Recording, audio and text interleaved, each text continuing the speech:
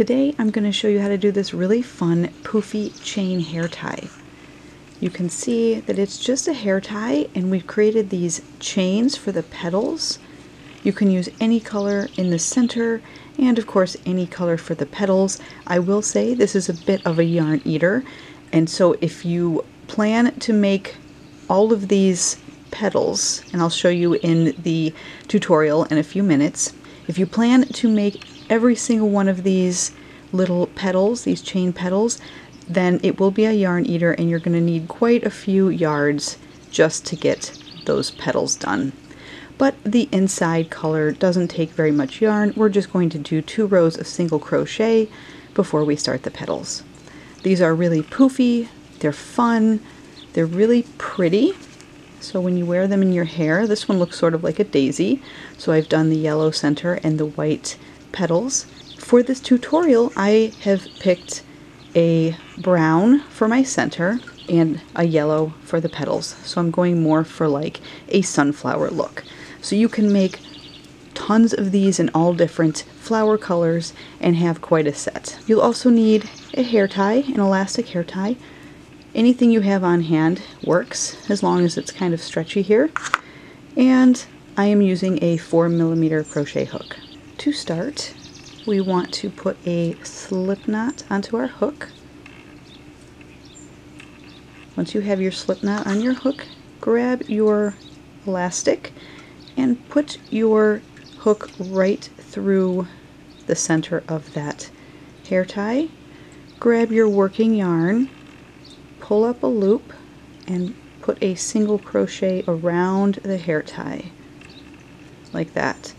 Now you're going to want to work a single crochet around the hair tie for as many as it takes to cover your hair tie. You want enough single crochets around this hair tie so it is still stretchy. If you only put a few, it will be very tight and it won't work up well. So I'm just going to keep working single crochets all the way around.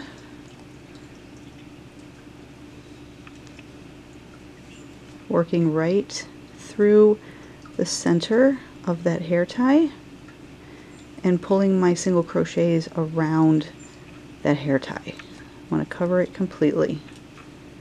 Once you have worked single crochets all the way around, making sure that you still have some elasticity in that hair tie, go ahead and find that first stitch, that first single crochet, and make sure that all of your single crochets are facing outward.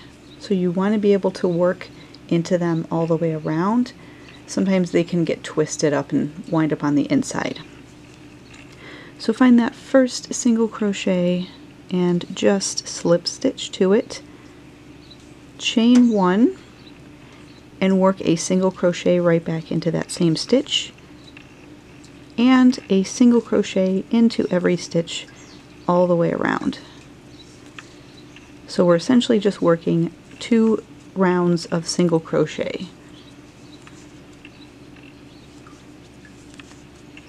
Once you get back around, and if you have a hard time finding that start, look for your tail, or you can put a little stitch marker in as you're starting this second single crochet round, just so you know where that beginning is. And you're just going to want to slip stitch right into that first single crochet that you did, and now you can fasten off. I like to leave longer tails for scrunchies and hair ties and things, just so I have enough to weave them in really securely, since these get a lot of stretch. Now, taking your petal color, put a slip knot on your hook, and you can pick any stitch to go into, doesn't really matter. I'm just going to pick up one just to the right of where I joined here. Put your hook in and just slip stitch to any one of those single crochet stitches. Now here's where we work our petals. The petals are a chain 18. Now if you're doing the chain 18, you're going to get about a 2-inch petal once it's folded over. If that's too poofy for you, you can do a chain of any length that you want. You just want a nice chain that you can single crochet right back into that same stitch and create a little petal poof. So I have done my 18 chains.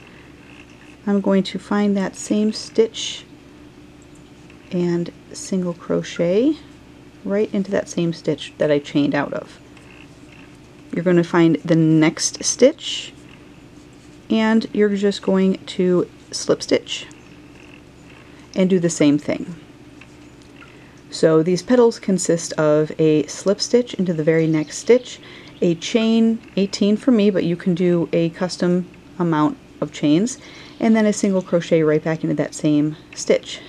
Next stitch, slip stitch, chain, single crochet. Now, if you don't like how these are so poofy and close together, you can always slip stitch or single crochet a few in between each of these petals.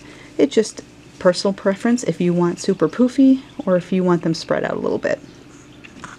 So I'm going to go ahead and work all of my little petals, and then we can fasten off and have a little sunflower scrunchie to match my little daisy scrunchie.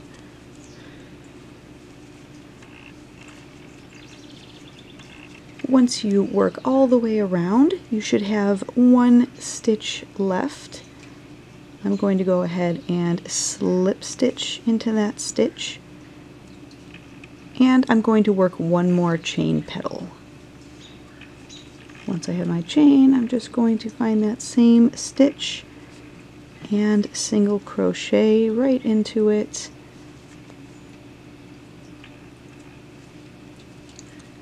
I'm going to put a slip stitch just in my next stitch where I started that first petal, just to sort of join that round, and then I'm going to fasten off.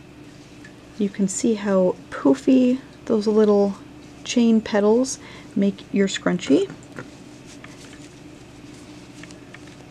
And then once it's folded over and in your hair, it does look like a little sunflower or like a little daisy. And again, you can use any yarn. You can use cotton yarn, acrylic yarn, whatever you have on hand, and you can make a whole bunch of these in just any colors you want. Thanks so much for watching. I hope you enjoyed this quick little tutorial. Until next time, happy crocheting everyone. Bye.